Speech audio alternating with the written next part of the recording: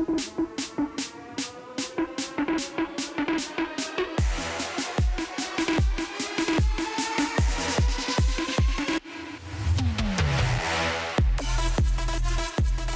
celebrations continue for West Indies cricket following their shock victory over Australia in the second and final test, which ended at the Gabba in Brisbane on Sunday. There are not enough plaudits that can be given to Shamar Joseph, who claimed 13 wickets in the series, including 7 for 68 in the second test victory. He also scored 57 runs in the series at an average of 28.70. Now, following Joseph's stunning debut series, the conversation now shifts to his future and how to best manage his workload for the best interest of West Indies cricket. Joseph has already signalled his dedication to the maroon colours, but one day after doing so, signed for Darren Sammy's former Pakistan Super League franchise, Peshawar Zalmi. The question is, how should the 24-year-old be managed going forward? Former West Indies fast bowler turned commentator Ian Bishop believes the Ghana Cricket Board, the Ghana government and corporate Caribbean all have a role to play in managing Shamar going forward. Bishop, on the social media platform X, formerly known as Twitter, posted this. Important for the board, he said, Ghana government and corporate bodies to find a way to allocate funds to compensate Shamar Joseph and one or two other fast bowlers to keep them in the Caribbean and control how much cricket they play. Their pace is everything. Don't allow burnout. Now, Ian Bishop joins us now to discuss this story. Ian Raphael Bishop, great to have you on the SportsMax Zone, sir. And I'm sure you're still celebrating the success of this West Indies team here and the emergence of this terrific young fast bowler, Bish.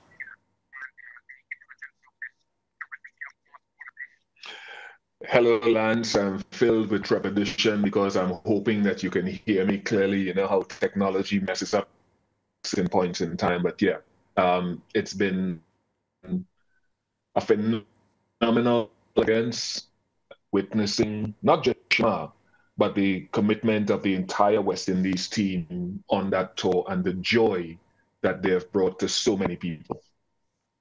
Yeah, well, Bish, the issue we're talking about now is Shamar Joseph and how he should be managed. We just presented your publication there on your recommendations about what route should be taken to ensure that this young fast bowler doesn't suffer from burnout. I know your career, Bish, was stalled by a back injury, which many feel prevented you from, achieving even further heights in the game. Was the memory of that, or is the memory of that, a part of why you're feeling so close to this story?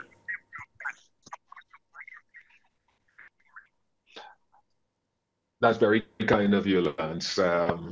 I'll let you down softly and say no. It had nothing to do with me and everything to do with the modern landscape of the game, Shamar Joseph. But I want to clear up, or I want to stress that my social media posting was not only about Shamar Joseph. I said a couple of fast bowlers, including Alzari Joseph and Jaden Seals, are primary objectives for me because Cricket West Indies cannot afford to pay or remunerate Shamar Joseph, let's take that individual case, compared to what he can get out there playing in T20 leagues. And I understand that. If you understand where he came from, you will not begrudge him going there to make as much money as possible. But what I've seen, Lance, is a number of fast bowlers around the world who are playing all formats and then still going to play in the leagues because they have to secure their financial future. And I've seen the pace drop in several of what we call the premier fast bowlers in the world because of so much activity across formats. And I believe that in fast bowling, yes, quality is important, skill, but your pace allied with your skill is very important. And what the Australians do is that they protect Mitch Marsh,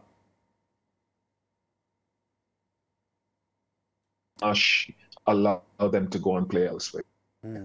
I remember having a discussion with the iconic Wesley Winfield Hall some time ago, Ian, and he did suggest that fast bowling as a sport, as is affected is one of the most unnatural things in all of sport, in the way that a fast bowler has to twist his body and go through the motion of delivering balls at 140 k's per hour. And I'm pretty certain that Wes Ho would agree with the point that you're making, because of what fast bowling really is and how injury prone you can be if you're not careful in how you execute and the workload you give yourself. I'm sure you can speak on that as a former fast bowler yourself.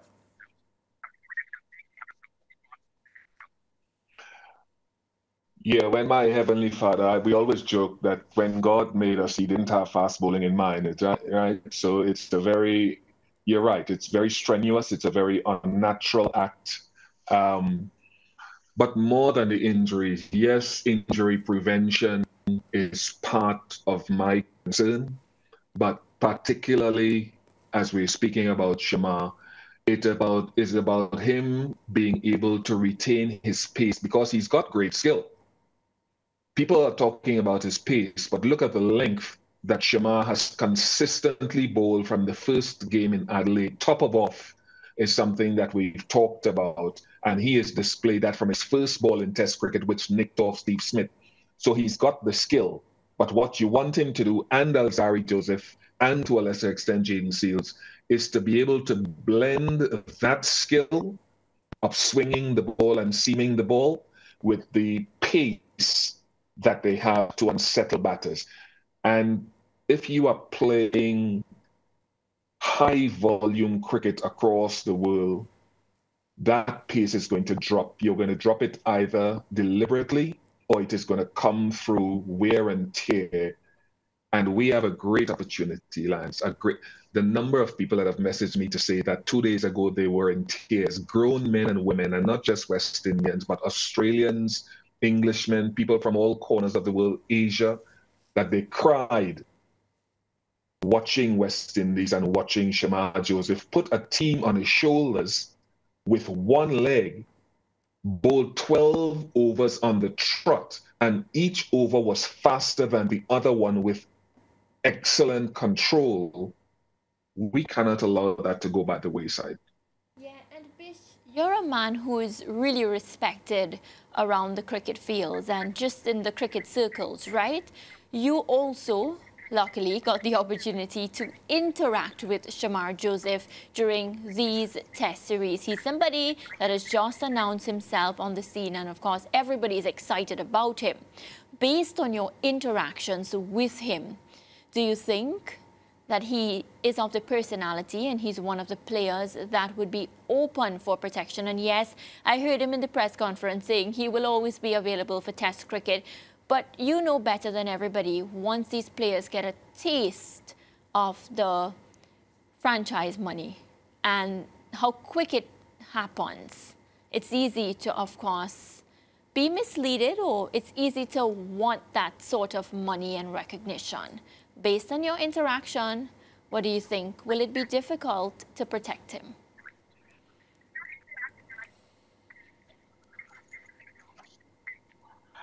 I'll preface my answer by saying I'm not here to claim ownership of Shamar Joseph. Shamar's family back in Baracara, his small community, those in New Amsterdam and Budi, and those in Ghana, his coaches, guys like Mario, who he's been friends with from childhood. Those are some of the people, Ryan Griffith and Leon Johnson, who are going to deserve him through and allowing him to express himself, right? Let's get that clear. I'm not here to take ownership. But I've known Shamar before all of this that we saw in Australia. And I'm not going to talk about it. That's for Shamar to talk about if he chooses to do so. But I've known Shamar before that, when people didn't see the glory and they didn't know the story. And we talk about the possibility of Shamar going to earn a living as though it's a bad thing. It's not a bad thing. Shamar has come from very, very humble beginnings, like Kevin Sinclair, like Romario Shepherd, like Rovman Powell. And my heart is filled with joy when I see these guys have the opportunity to go and secure their financial future, because we can talk about West Indies colors, which is great to be loyal because that's the platform you started on. But at the end of the day, Shamar has two little kids. He has a partner in Trish, and they need to secure their home. They need to secure future schooling for those little ones. So, and we see what's going on in England, and England have a lot more resources and wealth than West Indies do, right? Australia and India. And England are talking about giving players multi-year central contracts, and their central contracts are so much bigger than ours. But they are very aware that people will come now and offer these players huge sums of money. And so we also in the Caribbean, and that was the central part of my tweet, forgive me for prolonging it, we need to offer our players some sort of remuneration, whether it's multi-year contracts, and that is not falling on West Indies cricket alone, Cricket West Indies. Johnny Grave gave a wonderful interview a few days ago about the challenges. I am saying His Excellency, President Irfan Ali, is a lover of cricket, and he's done so much for cricketers. Corporate Ghana, corporate West Indies, corporate Trinidad have to protect Shamar, Alzari, Jaden Seals. I know people will say there are a few others. Those are the three guys that I've identified. Multi-year contracts, and only allow them to go, let's say, to play in a league if we feel they need to supplement that a little bit, or in Shamar's case and Jaden's case, need to learn more about bowling and then come back to us. This time of leaving it to other people outside, West Indies cricket cannot afford that. Yeah, and Bish, I'm quoting you here, the pace is everything. Don't allow burnout. From your experience, can you just give us some insight into where maybe you allowed yourself to burn out, and if things were done differently back in your days, we would have seen an even better Bish, which I don't know if it's possible, but let's just think about it.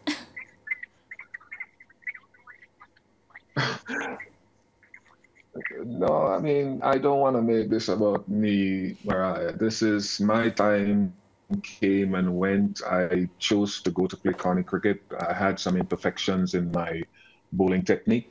And look, I have no regrets. My time is gone. My focus right now is in what I put out on social media.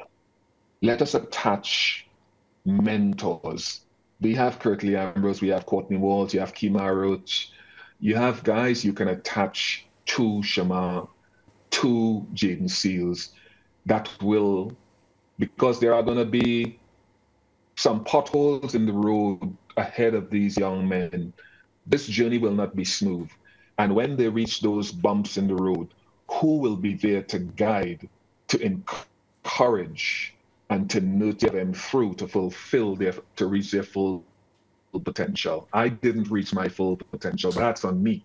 I don't want to see the same thing happen to these guys. Do not leave it to chance.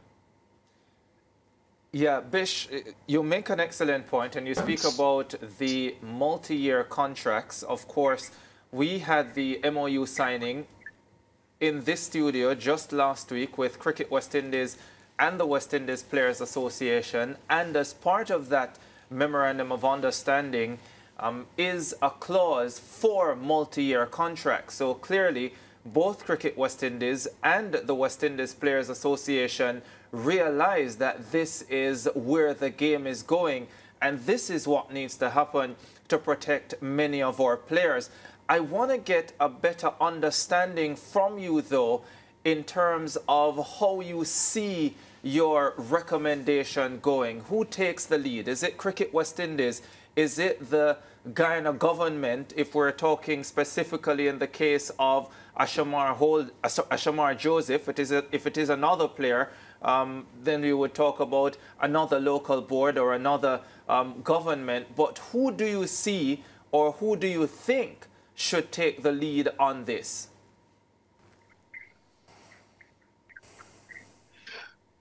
I would assume, I would say, and I don't operate at that level, but from Where I sit, Cricket West Indies would be the ones taking the lead in this scenario.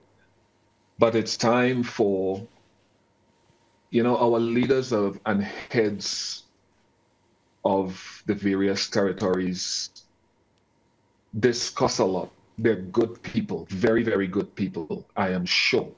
But now is a time, and let us strike while the iron is hot. 27 years it took us from 97 when myself and Carl Hooper and Brian Lara. By the way, this win, I have never seen Carl Hooper and Brian Lara so excited, and we've been through some battles together. I've never seen two gentlemen who are the epitome of cool, so excited and emotionally moved by this victory. I just want to get that out of the way. So that's what it means. It's time for leaders, and again, I'll say, for example, His Excellency, President of the People's Cooperative Republic of Ghana, loves cricket. He loves those cricketers. He helps them a lot. This is another time where they need to contribute. The corporate entities around the Caribbean need to put their hand up, because you see what this game means to Caribbean people. We're reminded once again, like no other time, that we need to partner with Cricket West Indies and get these young men to reach the epitome of their potential. And that's across formats. That's not just Test cricket. I love Test cricket. Yeah. But I also understand Test cricket is not sacrosanct. There's a generation that were born after 1995. Most of them only know T20 cricket as the epitome. So let's not sideline them and think T20 cricket is not cricket. I disagree with that. But we're talking Test cricket and its resurgence. Yeah, very much the case. We've been discussing a lot about franchise cricket and how it could potentially impact someone like a Shamar Joseph. Of course, news coming through today that he has withdrawn from the ILT20 tournament, which he had signed for late last year. And no, he will not be involved in that because of the toe injury. But I want to discuss about his West Indies future and his future outside of Test cricket and in coloured clothing. Would you, Ian Bishop, recommend Shamar Joseph for limited overs cricket, both the 50 over and the T20 format?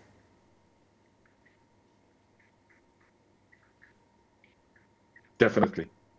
I don't even need to deliberate that. At some point, he's going to play white ball cricket for the West Indies. Just his sheer pace, his control, and he will learn about the different skills required. I don't know how Shamar Joseph was not selected for a CPL team. And I've known Shamar before the CPL took place. I really don't know. So that's another thing. Our scouting around certain teams in the Caribbean needs to be better. There's a young lad, when I first saw Shamar bowling, there was a young lad bowling alongside him called Silas Tyndall. He is also from the Beast. He cannot get into a Ghana team. But I know that watching Silas, there's talent, but he's a poor kid. He comes from humble backgrounds. But who is dragging the net to put Silas on a fast bowling program, for example? I'm just calling that name. There are others around the region, right? Are we serious about maximizing talent? Mariah asked me a question and I forgot to answer it. Shamar is the most humble, hardworking youth that you could ever come across. And his batting in that first Test match, Mariah, his bravery in coming out and charging Mitchell Hazelwood and Pat Cummins after he was struck on the helmet tells you something about his character. He is afraid of no one, and he will back down from no one. And so when that young man put the team on his shoulders and ran in on one leg and won the Test match for the West Indies, that is who Shamar is, and those are the things that we have to protect. But again, I'll say, that young man that I call, who is going to... I called around one or two teams in the Caribbean and asked for that young kid to show his ways to them. I called the people running the academy, those running the CCC, to try to give this young kid a break.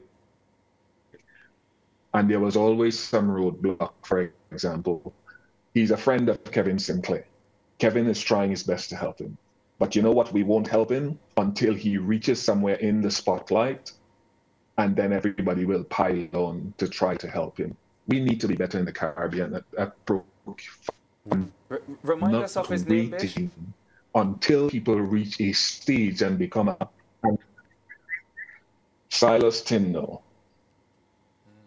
We can't wait for people to become superstars and then jump on the bandwagon. I'm not saying that, for example, that kid is going to play for West Indies, but at least we need to find out whether he has a chance to play, for example, for Guyana. I mean, Lance, these things get me a little emotional. Yeah. Right? Yeah. Again, I thank Johnny Gray for putting what he put out there.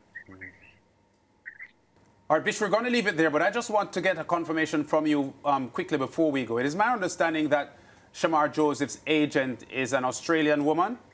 Can you confirm that? And is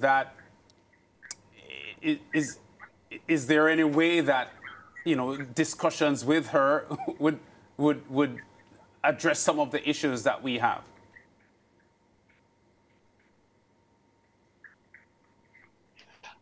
I don't know her origin, Lance. I know of her, I know of the company. But that's, again, the agent has own scope that they look after, and the best agents look after that financial business, but also the players' welfare. So everything here has to be Alzari, Jaden, and working in collaboration between their agents and the board for the good of the individual first, and then for West Indies cricket.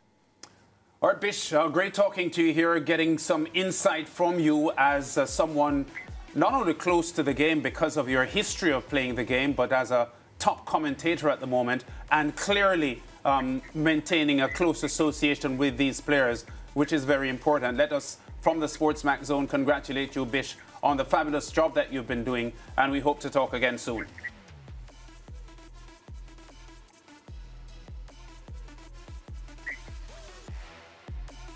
Yeah, I know we've been having a bit of a delay here on the conversation with But Bish. it was so worth it. But it was worth it. We'll be back with more on the zone after this. Yeah.